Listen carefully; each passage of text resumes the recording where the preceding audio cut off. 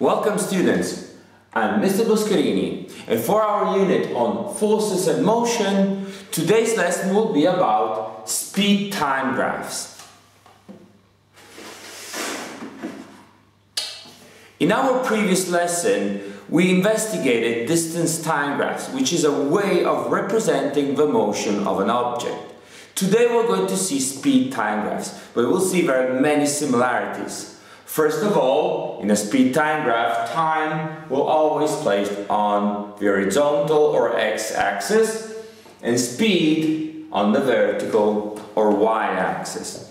And if you remember, when we investigated distance time graph, we started with the simplest kind of motion, an object which is not moving. In a distance time graph, that was represented by a flat line. Where that flat line was depended on the distance that object was.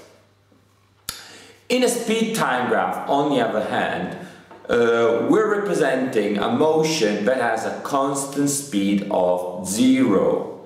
And that means that an object which is not moving has a speed time graph given by a flat line along the x-axis. So this is an object which is not moving, or as we say, has a speed of 0.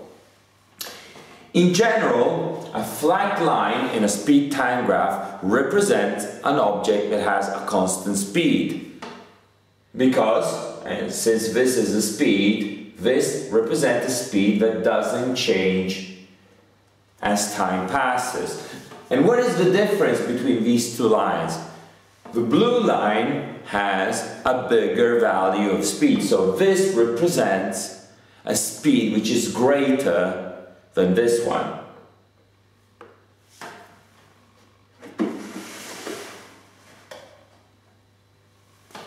So how about a line with a slope? It is not speed, it is not distance. What does it mean?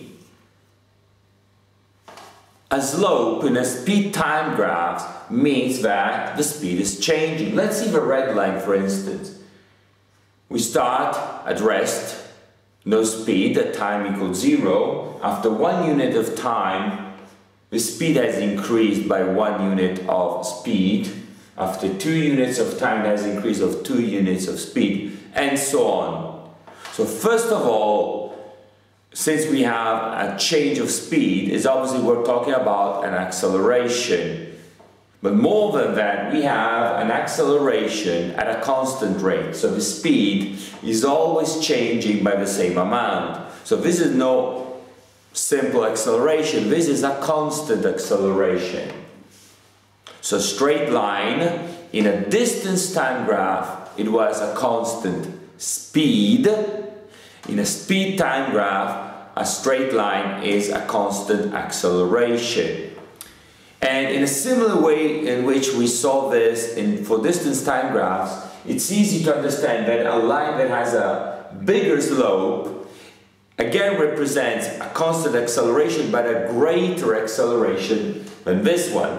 Why this? Because in the same amount of time, the red line has increased of this amount of speed, while this one has increased of a bigger amount of speed. So this is accelerating more than this one.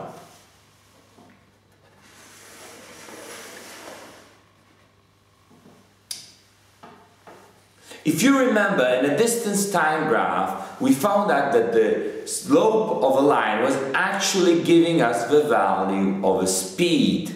Now, we already have the speed in a speed time graph. So, does the slope have a specific meaning? The answer is yes, and we can see it from here. Again, we know the slope is given by the ratio between rise and run. The run, as in a distance time graph, is again the time. But now the rise is the speed. Speed over time. Or we can say change of speed over time. And we know what that is. That is acceleration. So, in a similar fashion as we did for distance time graph, we can say that the slope of a line in a speed time graph is equal to the acceleration. So let's put all this information together and let's investigate a complex motion. This is a speed-time graph.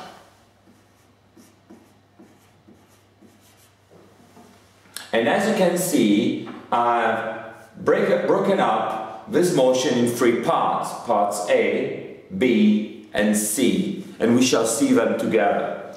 In part A, the object started from 0 speed, increased the speed over this amount of time to reach a maximum amount of speed. So in part A, the object is accelerating. In part B, we have a flat line. A flat line represents a constant speed. So we have an object that accelerates, reaches a top speed, keeps this top speed until here, and then what happens? The speed goes down. Again goes down at a constant rate. So this is a constant deceleration or retardation until 0 speed, until it reaches a halt over this amount of time.